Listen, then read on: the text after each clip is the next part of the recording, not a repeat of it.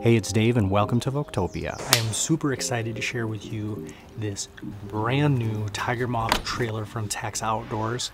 We have been car camping for 20 years and our kids are getting to be the age where they want to spend some time with us, but they're almost out of the house. So we decided, why wait until retirement or whenever?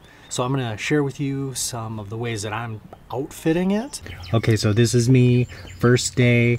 Just got the Tigermoth trailer home, outfitting the kitchen first. It's got this cool, I think it must be CNC cut, sort of kitchen box. I'm putting all the stuff that I typically have in just like a little basket into these cubbies. It's got the cool cutting surface, and then the whole thing just like slips away under the bench seat there. And then you deadbolt all the doors when you're, on highway. We got it really pretty much nicely outfitted. We purchased the Primus stove, which is the one that I would have gotten anyways. I've got this sort of Moroccan beach bag that we keep a lot of like our blankets and towels and beach stuff in, so just kind of squaring that away inside. One of the cool features is this like big batwing porch door. And so I'm just chilling in there watching some YouTube for a minute.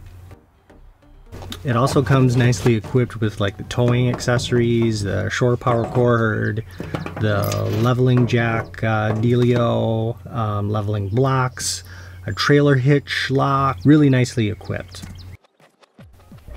Okay, let's talk about the tent. This is the Yakima Skyrise 2 3-person. We had the option of going with either a Tepui or a Yakima for up to 3 persons. The Yakima has a lot going for it. It's, I believe, 20 pounds lighter than the equivalent Tepui. It gets secured to the crossbars really easily, so in the winter or off season, it's going to be much easier to take off. Now that being said, I kind of prefer the look of the Tepui tents, and the interior color as it's diffused through the fabric of the tent creates this like red hue on everything, which is like, it's kind of pretty typical for tents to do that, to be like blue or red or whatever. But I kind of like the natural colors that Tepui has, and I'm not sure that the weight was actually a big consideration, considering like our overall load in the camper is pretty low. But the quick release feature on the Yakima is still like a pretty nice feature.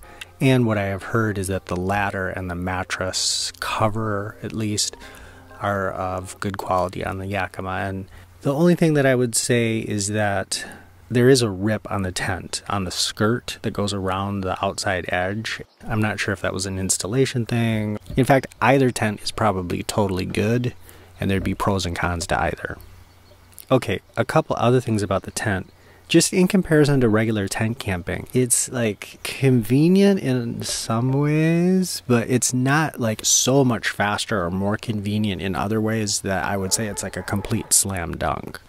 Now the comfort level of the tent compared to a ground tent is much better, so like hoorah. But like the idea of like it being like raining or there's a windstorm or something where like you'd need to like take the tent down under adverse conditions is a little bit freaky to me, because you're climbing around on the trailer and you're up on the wheel wells and like some like slightly slippery surfaces, and there's a lot of tension on the rods that support the awning.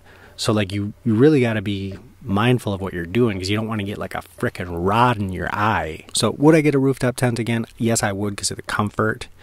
We had a raccoon in our campsite, squirreling around, and it felt kind of good, not only to have the trailer, but also to have the tent elevated. One little modification that I did right away was I took this old milk crate, and then I took some scrap cedar wood boards and lined the bottom so that I could put like my cast iron cooker in there and some of the like pokey things that I needed to stow in the trailer, and have them be, nice and compartmentalized with no risk of scratching the bottom of the trailer floor.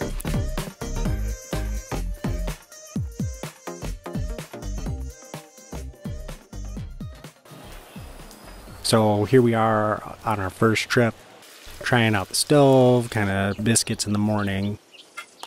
You know, really enjoying all the aspects that you like about car camping, which is that like you can bring more gear and, you know, not have to pack so light. You can see everybody's kind of cozy lounging. We got the doors open. We got a nice like 0-degree bag just from Amazon. We're going to be going out to the mountains this summer, and you know, it could certainly be in the 30s, and I think everything will be pretty cozy with the 0-degree bag, and then a bunch of other just sort of supplemental blankets and sleeping bags and stuff. One tidbit that I'll just say, if you're interested in getting one of these trailers, is that the cushioning is not like comfortable. It's like durable and hard and well made.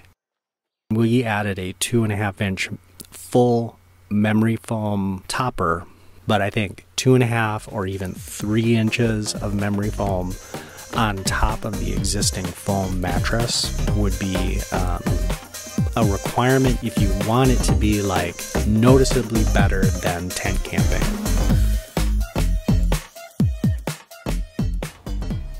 Thanks for tuning in. If you like what you've seen, consider subscribing. Bye!